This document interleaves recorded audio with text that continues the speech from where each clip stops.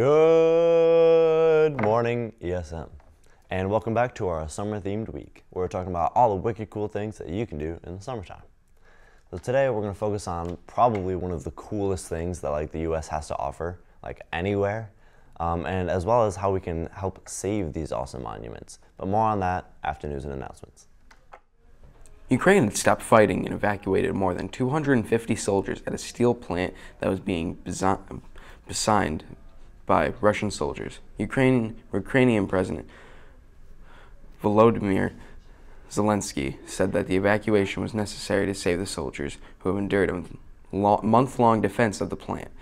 53 seriously wounded soldiers were taken to a medical institution in Novozak, a Ukrainian town east of Mariupol, while another 211 went to Olenivka through a humanitarian corridor.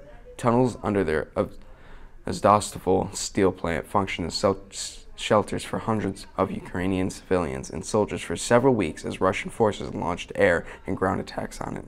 The Ukrainian soldiers defending the steelworks repeatedly refused Russia's demands to lay down their arms and called for international assistance. A TikTok video that went viral showed a duck that ran a marathon. A duck began to run along with runners at a marathon. The duck's name is Wrinkle, and she runs marathons everywhere. She has 4 million followers on TikTok, and her account shows her training and marathon runs. She even has her own special duck running shoes. At the end of this race, she got a cup of ice water in her own medal. Please stand for the Pledge of Allegiance. I pledge allegiance to the flag of the United States of America and to the republic for which it stands, one nation under God, indivisible, with liberty and justice for all. Join Something Better for a special Wednesday meeting after school in B43. They'll host a conversation about the two most recent mass shootings, one in Buffalo, New York, and the other in California. We'll unpack these events, discuss current affairs, and look for ways to make our world something better. Come and join us in B43 at 3:30 for an important discussion about racial violence in the USA. There will be a Take a Look at Teaching Club meeting today after school in room C4. Join the Google Classroom for more info. The classroom code is W4NXOEY. All are welcome. The class of 2024 is hosting a fundraiser at Sweet Frog today. Class officers will be handing out flyers. The sophomore class will get a 25% of the fundraise. All right, and seniors, here's a chance for you to say thank you to a former teacher or staff member. Write a fist bump and we will send them for you. Please make sure that you put the building of the teacher that they are in on the back of the fist bump. You can also win a fist bump prize just for writing a fist bump.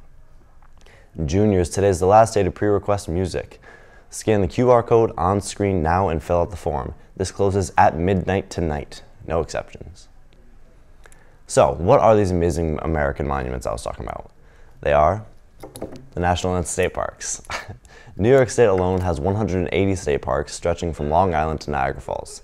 The U.S. also has 423 national parks. Personally, I've been to 8 state parks and 9 national parks.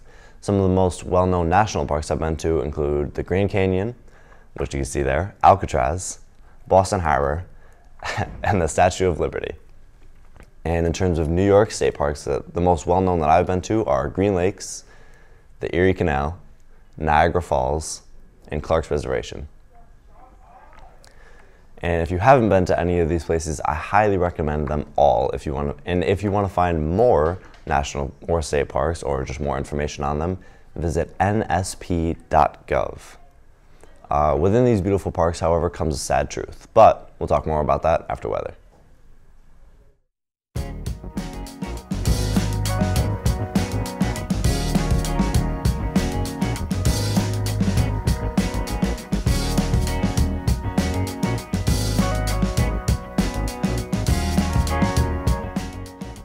So today we can expect some very nice clear skies, so you shouldn't have to worry about anything popping up in the late afternoon. Now on to the degrees that we're going to have to deal with. Today it's going to have a high 65 and a low of 50, which is going to be the coldest for this week, with Thursday immediately warming up, and as you can see, it's It's going to go 70, 85, 90, which is getting back into that very, very warm May weather. So you can expect some good weather coming. But as you see right here, Monday and Tuesday next week are going to drop down and get a bit colder. This whole month has been crazy, but some new, warmer weather is coming with some clear skies. And with that, I'm Grayson with your weather.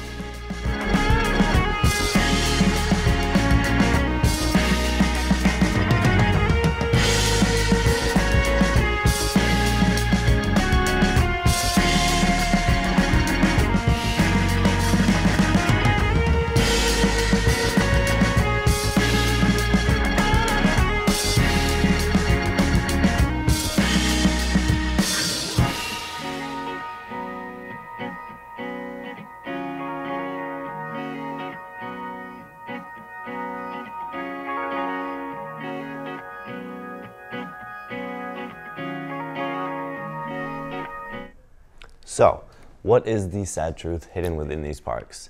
Well, the sad truth is that unfortunately they are dying, and climate change is the main blame for it, from melting ice to rising sea levels and ecosystem alterations to invasive and diseased species. Now, the biggest problem that the national parks are facing right now, like I said, is climate change, and climate change mostly is caused by the burning of fossil fuels. And when we burn those fossil fuels, they send the greenhouse gases out into the atmosphere, and then they get trapped, and so they stay in the Earth's atmosphere, like you see in this picture, and that slowly warms the Earth, which then causes glaciers to melt and temperatures to rise, which in turn causes sea levels to rise and ecosystems to change, which in turn causes all kinds of environmental and ecosystemic changes and abnormalities that, frankly, we don't want to deal with and probably can't survive. It's not all bad though. At least gas is cheap, so the fossil fuels we're burning aren't, bad for the Earth and expensive. Oh, what? Oh yeah, that's right. Gas is expensive now too. There is sort of a positive side to it though. Even though most of the blame for climate change goes to like the big companies and factories that are polluting and stuff like that, there are still little things that everyone can do daily. Simple things like biking or walking instead of driving, or not leaving your car idling, or like using mass public transport instead of driving yourself, and all sorts of stuff like that. The preservation of and protection of our national parks first started way back in 1916.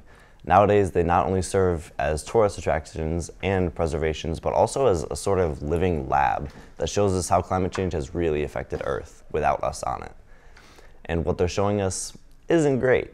So these parks are pretty important, and also they're just really cool to look at, but not really to go into and get involved in. Speaking of cool to look at but not get involved in, let's see what's going on over with sports.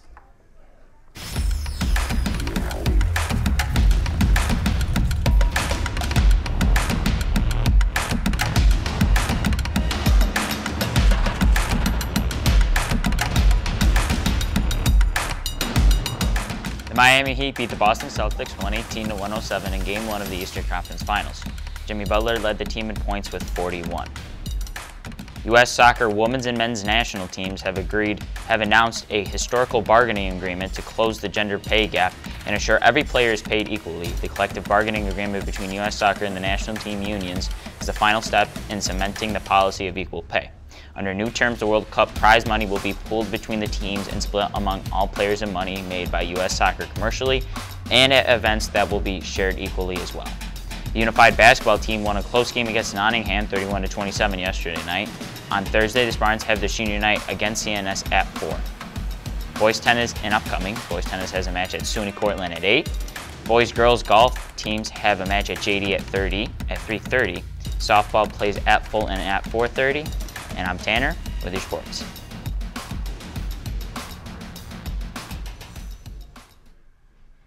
Well, hopefully you learned a little something today, and if not, then hopefully you really saw some cool pictures. So make sure you go out there and visit our national parks, and if you're feeling up to it, maybe look into how we can save them. If you're interested in national parks, go to, like I said earlier, nsp.gov. Again, that's nsp.gov. Oh, and another way that we could save energy is you could turn off the lights when you're not using them.